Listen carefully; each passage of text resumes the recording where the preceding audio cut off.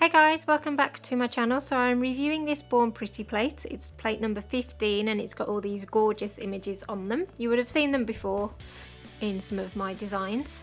So again, I'm cleaning it because although you might have thought that it looked clean, when you look at the cotton pad it was actually still got some paint left on it. So I'm putting this dark blue stamping polish on. Just going to turn it round, it's easier to swipe. I don't know if I took too long messing around. Obviously this video is speeded up, but we'll see.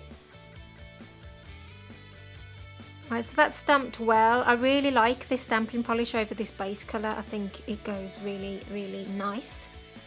So I know you've probably seen this Marilyn Monroe image and I know that hasn't stamped properly, just I could see it already on the plate, so I'm going to kind of try different stamping polish. They're all Born Pretty, but this one I think is a little bit more watery and doesn't dry as quick, so it can allow you to fill the image like so.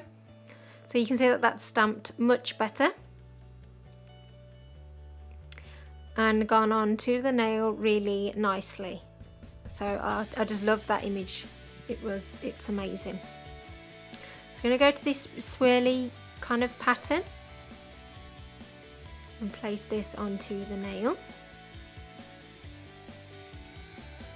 And again, that has gone on beautifully, and I think I really like that swirly pattern. It's so cute.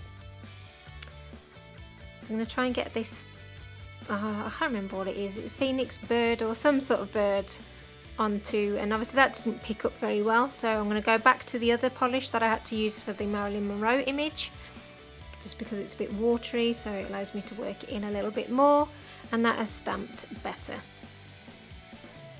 I don't know if I took too long waiting to place it, and I did, and it was rubbish. So I'll do it again. I do this with the reviews so you can see how many times it takes for me to get the image on successfully. I mean, obviously that was down to me, not particularly the plate or the image. I just took too long.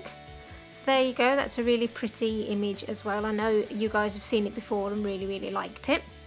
So I hope you like the swatches that I've come up with today. This is a really nice plate. Although I can't remember exactly who I brought it off, I will leave the link down below of somebody that you can buy it off. But obviously I don't know if this was the person I originally brought them off.